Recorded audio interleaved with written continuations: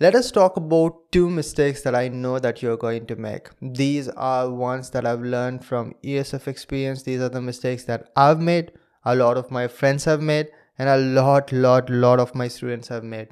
The problem is that after the exam is over, they come and report to me that I made this mistake. You would be smart if you learn from this video and never ever made this mistake. That way you can even save a whole year of your preparation. So listen to me carefully and let's go about it one by one. The first one is connected to your class notes. I already know the numbers. More than 80% of you guys are revising your class notes till January. I know this because I've literally done polls on this. Class notes covers everything. It is going to be the thickest note related to that particular subject for good reasons. Because let us take an analogy. You have to go to second floor.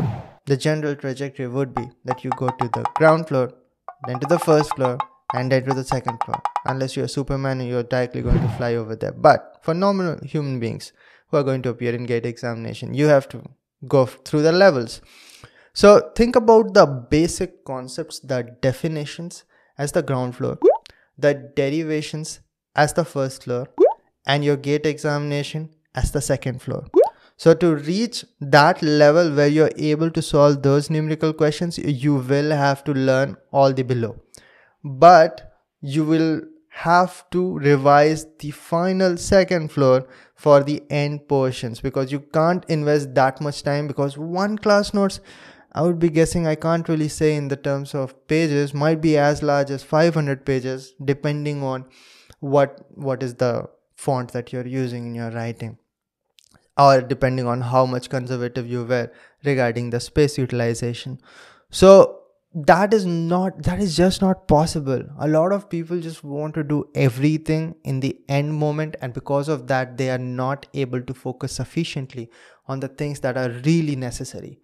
So you directly have to revise the end moment. There were times in which you should have revised class notes, and if you have gone through my 3-step revision, 1 day, 1 week and 1 month revision, well, 1 week and 1 month were your class notes revision, and now the time has passed until unless you have completed some subject just 1 month ago. But just before the GATE examination, 1 month before the GATE examination, revising the subjects that you have completed maybe 5 months ago does not make any sense to me, because now you should be much more focused towards numerical solving, and that will be held by your formulas revising and solving more and more numericals, so that you will be better at utilizing those concepts. So this whole idea basically comes from semester mentality. So in semester examination, you will be revising your class notes days before the semester examination. But that does not work over here. Over here, you'll have to focus more on application.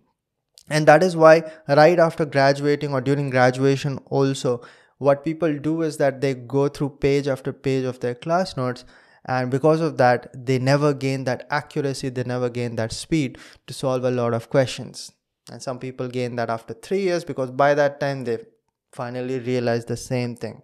It is better if you realize that in this attempt itself. There's a reason why I explained it in such an elaborate fashion, because I do not want you to miss out on this one. The second one is kind of complicated.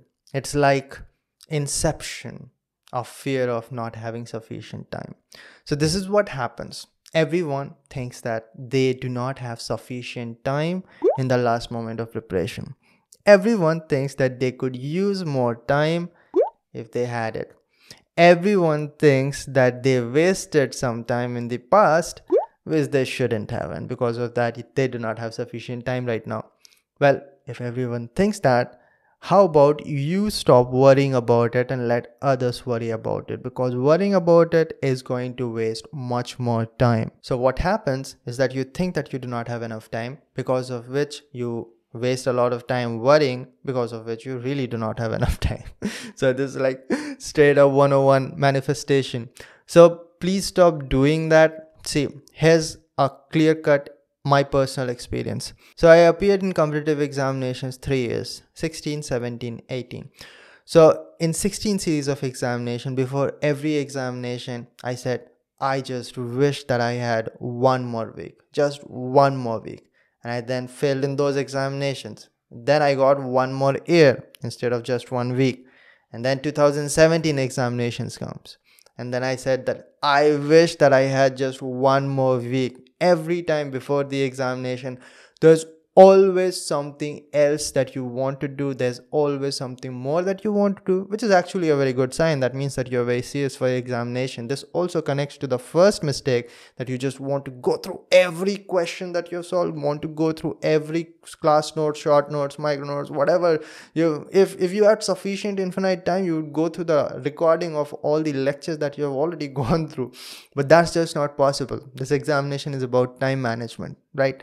So coming to the second point, again, you again have to choose what is more important, what is less important. So whatever is the time, majority of the time has passed. You have to agree that, let us say you took 6 months for your preparation and now 2 months are remaining.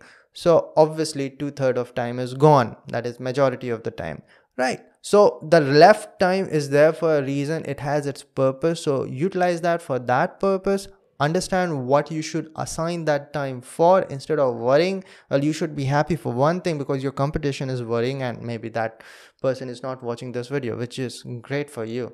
But you need to stop worrying. Well, it is very easy to say, don't worry, where you are going to waste a lot of time. But then again, you worry about worrying. So that is again, like I said, it's going to be like an inception thing. So here's how you don't worry. It's a very clear cut flow chart, very simple. 8th standard student can understand this. So here's how it goes. You have a problem. If yes, then why worry? If no, then why worry? If you have a problem, why not to worry? Because either go for a solution or stop dealing with that. In either case, worrying does not apply. Well, easier said than done, but like I said, examinations teach you a lot of things, and maybe this is your time to learn how to stay calm, cool under pressure. We used to say that there are very few people who are perfect examples of high pressure and low temperature.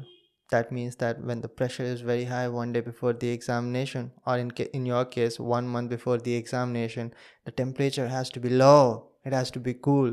You have to learn how to do it. It cannot happen by just, hey, here's a code, go through it, and now you're cool under pressure. Does not work like that. But consistently trying to achieve that will help you. That point remains the same, that everybody thinks that they do not have sufficient time. That includes you. It matters how you deal with that situation, and everyone has to deal with it. Does not matter how long have you been preparing. 3 months you'll feel the same thing. 6 months you'll feel the same thing. 3 years into the examinations, 1 week before the examination, you will feel the same thing. So that's about it, guys. I hope that you learned few things out of this video. I hope that you are going to do great in your examination. All the best from my side, although my guidance is going to continue up till the examination, and after the examination, don't you worry about that. And I'll see all of you in the next one. Till then, bye.